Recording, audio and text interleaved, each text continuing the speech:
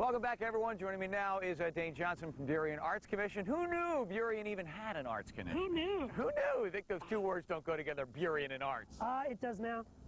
It does now. Explain to me, we talked earlier in the show the fact that this is now here, that people have a chance to sort of interact with the art and all the stuff that's going on. But you have a cry for other artists that are out there? Oh yeah, we're envisioning this as a pea patch for the artist. I like that. Instead of digging up the ground and putting in corn, right, we want to dig up the ground and put in art. So we want artists to come, we want them to be involved, we want them to bring sculpture, to bring paintings, to bring whatever.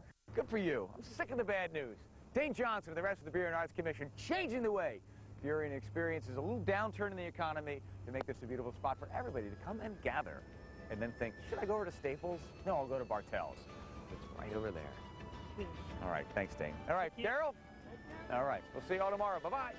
Let's walk off this way like we've got somewhere to go.